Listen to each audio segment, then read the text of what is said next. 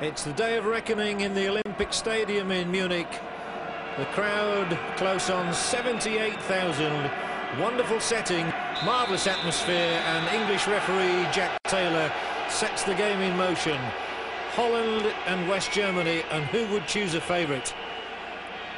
The host nation, of course, bolstered by very partisan fans here, but the Dutch not without support either. It's an easy journey for them, and they have been the most impressive team of the entire tournament.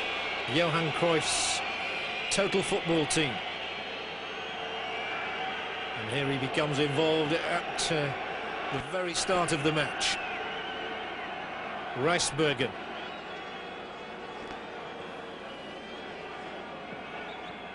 So many excellent footballers on view, and just one hopes we get a match worthy of the final itself. Cruyff immediately will drive on towards the edge of the West German penalty area. Vogt's going in, he's brought down, and a sensational start. A penalty awarded in the very first minute. And it was Uli Hoeneß's challenge. Johan Cruyff then makes immediate impact on the World Cup final. Franz Beckenbauer arguing the toss with referee Taylor, who is adamant. Cruyff it is here.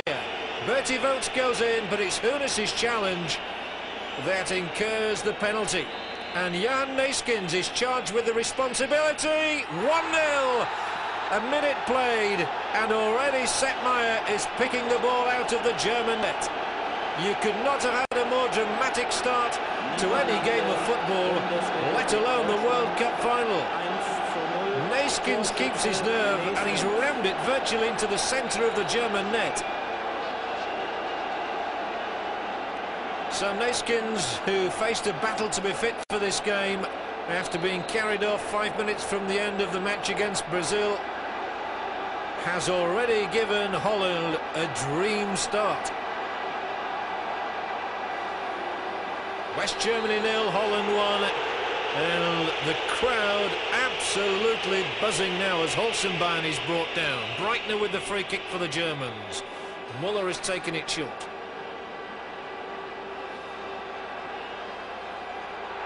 Here's Muller now in there, tussling with Rijsbergen, and the referee, eagle-eyed, looking for another free kick perhaps, or even a penalty the other way. But now Paul Breitner sends that ball spinning out of play on the far side.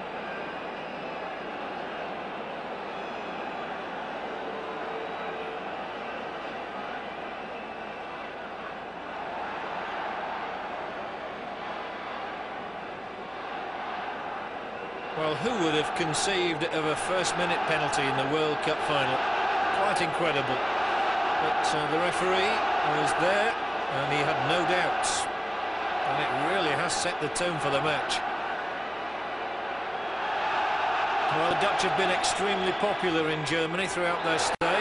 It's going to be a free kick because of the football they've played. But there's no doubt about it, this partisan crowd who want to see the Dutch beaten today. But they're a goal in the lead already.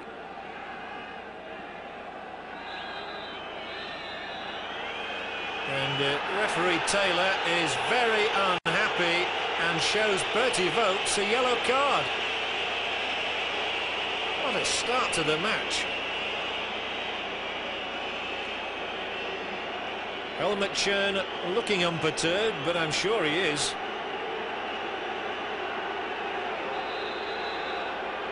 Free kick is taken by Krol, and that's come back off the side net. But a vibrant start certainly by the Dutch. And Germany have got to get themselves together quickly. They're not the sort of team to be rattled, to be honest. But the sooner they can get themselves back on an even keel, the happier their fans will be.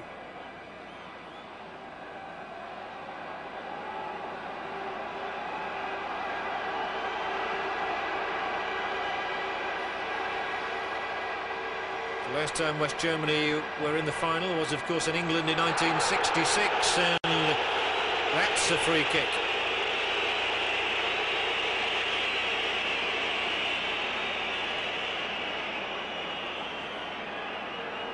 Here's Wolfgang Overath.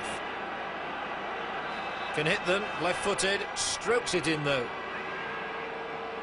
Clearance was effective, but uncontrollable on the bounce.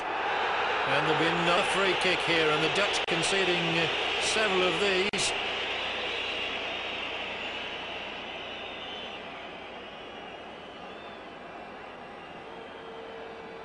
Taken quickly and neatly. Breitner trying to get in at the back post, wins the corner.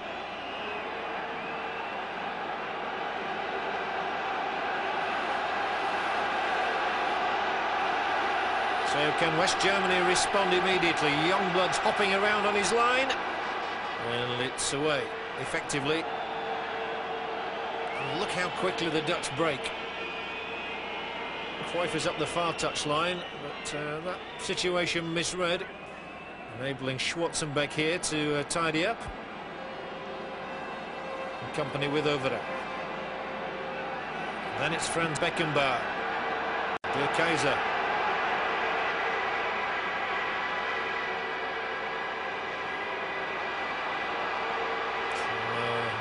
Running by Venice.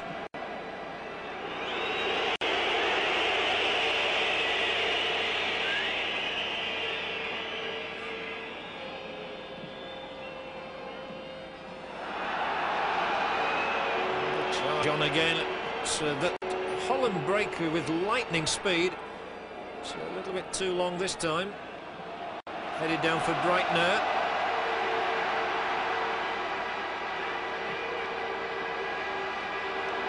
Forward again. Muller took part in the move, but it breaks down in the centre circle.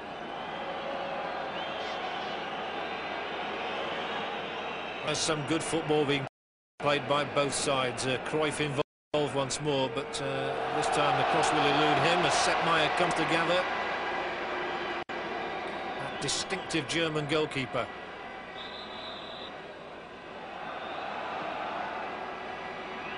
Taken rather too quickly, the free kick, and Germany unable to benefit from it.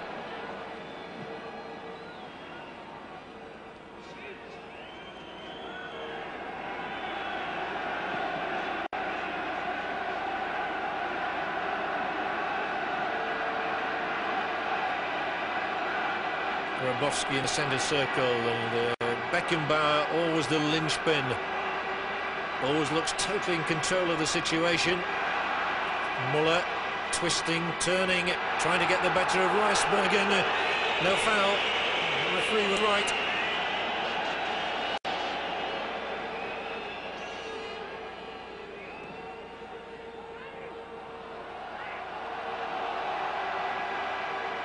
Olsen by an infield again for Overath.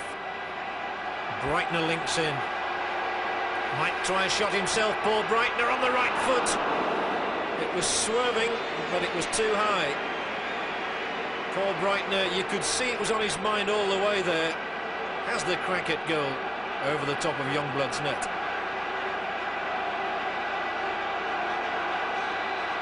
So the referee felt it took a deflection, and so Germany still have the chance to apply some pressure now.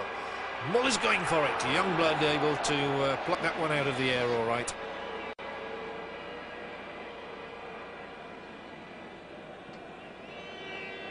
I'm sure Helmut Schön on the touchline has called for calm among the troops, having gone a goal down as quickly as the first 60 seconds. Neeskens was deadly from the penalty spot.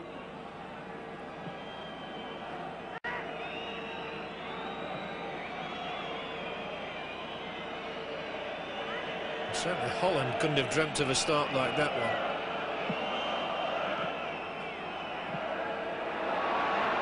And they go again, and it's broken away for Maier. Just ran away at the last possible moment.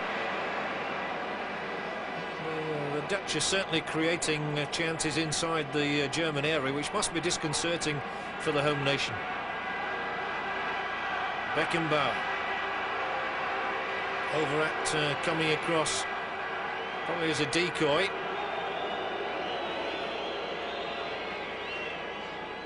There's Willem Subier. He's been a very integral part of